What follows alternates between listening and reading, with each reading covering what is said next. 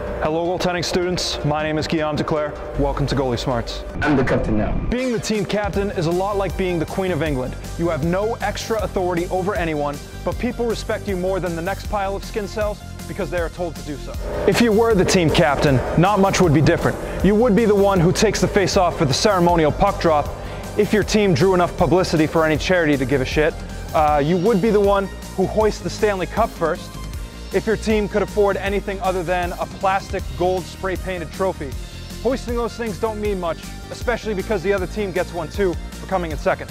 For your set of circumstances, the only difference is you might get a C on your jersey and coach might let you give the pregame speech. It's the sports equivalent to wearing a Burger King cardboard crown and telling everyone you're the king of France. If you play high school hockey, the coaches might let you host captain's practice, but that's about it. And the only fun part about captain's practice is making the freshmen wear dresses and beat the shit out of each other. But you still want that C on your jersey because you have serious insecurity issues and you can't take the fact that someone might be better than you. Even though giving the goalie the captain's position makes no sense. Having a C on your jersey is better than not having a C on your jersey, and that's as far as you've thought about this. It makes no sense because a goalie can't call the ref a pusshead as he skates by the bench. A goalie can't retaliate with a cross-check when someone gives Joe, the short fuck on the team, a fat concussion. A goalie can't do this while protecting the net. Or can he?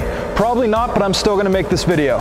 In this episode of Goalie Smarts, I'm going to take you through a patented, step-by-step process to make you get elected as captain. You will look so sick with that C on your jersey, every girl that sees you will instantly fall for you. Too bad you play 5 a.m. men's league hockey and there are no girls within 50 feet. This is Goalie Smarts episode 63, How to Become Team Captain. Step 1, start acting like an alpha male. If you want to be the top dog on the team, you're going to have to act like the top dog. When election cycle comes around, they're not going to elect some quiet emo kid who sits in the corner listening to My Chemical Romance with headphones every game, practice, and team dinner. No, they're going to elect the coolest guy in the room, the loudest, most obnoxious asshole of the bunch. If this guy isn't you, you need to do something about that. Just a couple of softy. I get way more pussy than all of you. We're all very proud of you, Guy. Step 2, start campaigning. Depending on what league you're in, the position for captain might already be filled. Whether or not it's filled, it doesn't matter. Being a captain is about doing what's right for the team. And since it's right for the team to have you in charge, it would be immoral if you weren't captain. But see, they don't know that. All they see is another weirdo goalie who's trying to gain some respect. This is nothing like a government election. There are no Gallup polls to find out how you're doing in the race. If you want to find out where you stand in terms of public opinion, you're going to have to run some polls yourself. All right, everybody. So I know the elections for team captain are coming up. This isn't the real one. I just need all of you to fill out this form just so I know where you guys are all at, all right? Step 3, appoint yourself. This is a hockey team, not a democracy. So since no one has claimed themselves captain of the 6 a.m. morning skate, you should get in there and assert your tyrannical style of captainship over the accountants and engineers trying to get some exercise in before work. All right, everybody. Since I am now the captain, things are going to be a little bit different around here. First order of business, Jimmy, get me a soda. That means now. Second order of business, since I am now captain, I start every game. Hey man, this is pickup. There aren't any starters here. All right. Since you want to be a tough guy, I'm going to start every game and play both sides, and you can get the fuck out of here because you're fired.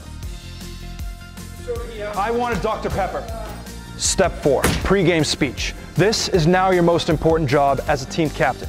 I don't know about you, but I can't play a game of hockey without the biggest dick on the team screaming in my face, telling us we're going to win, saying boys at the end of every sentence, and starting some sort of chant. Since this is now your responsibility, nail this fucking speech. Hype up the boys so they'll go out there and fuck up the other boys.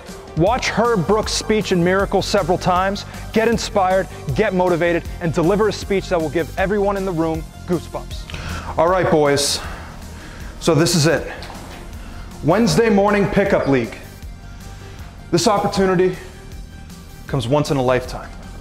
Well, once every Wednesday, but still. We may not have television cameras following us, We may not have scores of groupies in the stands waiting to bang our brains out, okay? But we have something better than that. We have each other. And no one can take that away. As a matter of fact, not only do we not have groupies, most of you are gonna go home to your ugly wives who don't even have sex with you anymore. But that doesn't matter. I think we've had enough motivation for one day, Guillaume. Step 5, whiteboard drawings. This is an important job you now have. Going into a game without a strategy is stupid and dangerous. Don't leave it up for your coach to do it. I don't care who he is, he has no more hockey sense than you do. Better yet, if you play in an adult league with no coach, the position is open and ready to be filled by the right hardo who takes things too seriously.